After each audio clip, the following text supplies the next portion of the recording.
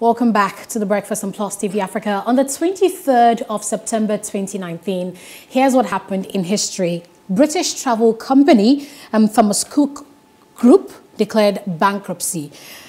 This particular event left employees stranded and jobless in their numbers. I mean, as much as 600,000 customers were stranded abroad. Hotels throughout the world were struck with a 338 million pounds or 415 million euros dollars in unpaid bills. Thomas Cook is a 178-year-old British travel company and airline, and this particular situation cost, this stranded and unemployedness for about 150 British people.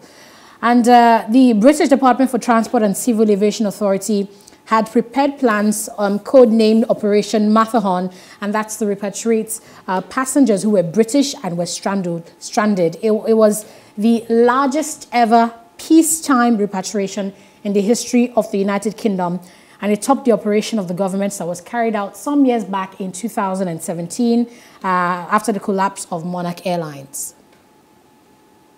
Okay, that's pretty interesting. And of course, points to take out there is, how, sometimes, failure of, just a slight failure in an organization can affect hundreds of people, or maybe even thousands of people, and what the immediate response should be at a time like that. I've always known Thomas, I really always felt Thomas Cook was a cookware maker.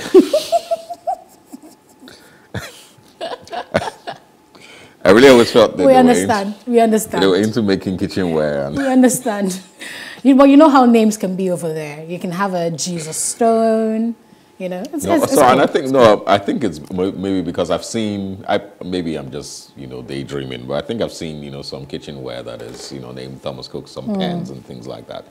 But that's what I thought. The name of the travel company was initially known as JMC, but in 2003 they rebranded and became known as Thomas Cook. Obviously they ceased operations in the past few years because of, that bankruptcy that they declared, So yeah, that's what happened today in history. And we'll take a break here. And when we come back, we'll be taking a look at sex education in Nigeria. Are we doing it right?